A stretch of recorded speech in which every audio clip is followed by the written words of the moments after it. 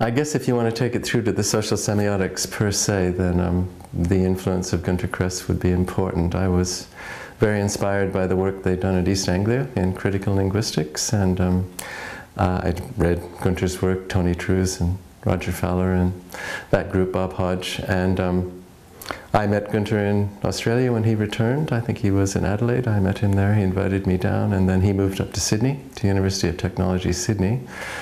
And he had started working on genre at the same time, really in a different place as we had in Sydney, and Swales in America and Miller in America. It was just coming up in all those places at that time. So we had that in common, and an interest in education. We worked together in that way.